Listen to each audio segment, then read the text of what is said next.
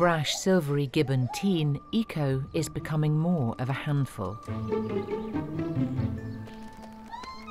Eco's causing a few issues and riling up his little sister and his family a little bit. He's sort of just pushing the boundaries, seeing what he can get away with. This morning, Eco's reckless play has an aggressive edge to it. Eco is taking aim at his baby sister.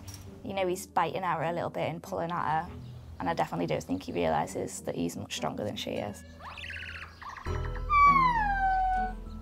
Mum Tilu is quick to respond.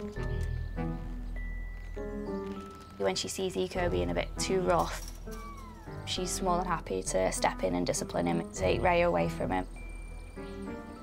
With Rayya back under the protection of Mum and Dad, it looks like Eco has been put on the naughty step. Eco had a bit of a time out. He's sat now by himself, probably pondering what he's done wrong. He's old enough now to know better, so he definitely does need to learn his boundaries and his own strength. But Eco doesn't want to be grounded. And it seems baby Rayya would like to join her rebellious big brother.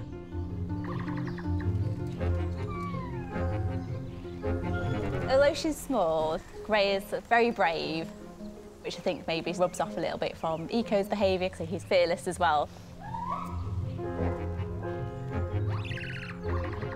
She just really looks up to her older brother and likes to copy his behaviour. If Eco's climbing high up in the enclosure, then it's just natural for Rayya to sort of follow her big brother.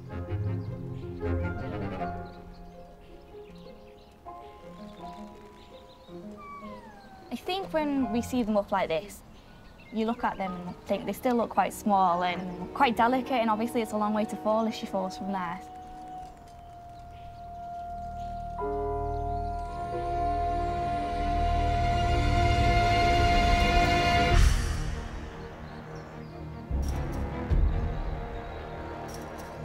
With Eco climbing higher, Rayya follows, but she's not as strong as her brother. When you see Eco encouraging Rayya to go higher and higher, he's obviously not really realising the dangers for her. If there happens to be like a little slip or anything, there's a chance that she could fall.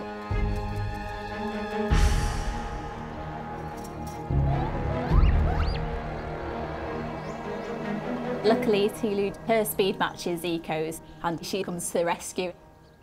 With Rayya safe in Mum's arms, Dad Alvin appears to scold his reckless son. They will discourage that behaviour by ignoring him.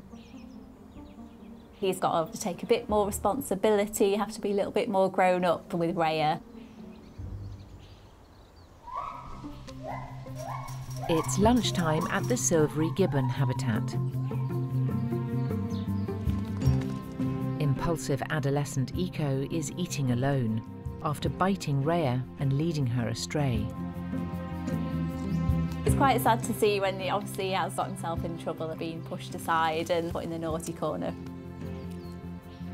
Eco has still got a lot of learning to do, and the only way he gets that opportunity to learn is usually sometimes just by getting things wrong. But it appears being strict on Eco has paid off for Mum and Dad.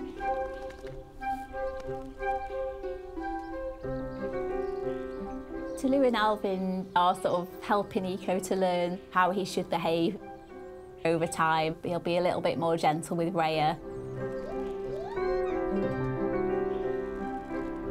Eco has got an important role to play in Rayya growing up. You know, she's going to learn a lot from him. Play, behaviour, all that sort of thing, it's all vitally important, you know, in a given growing up. And Eco will reap the benefits of having Rayya around. Having a younger sibling is an advantage. It's that interaction that really shapes them for the future. If Eco goes on to have youngsters himself, at least he's been in a group where he's seen babies and he knows how to be around them.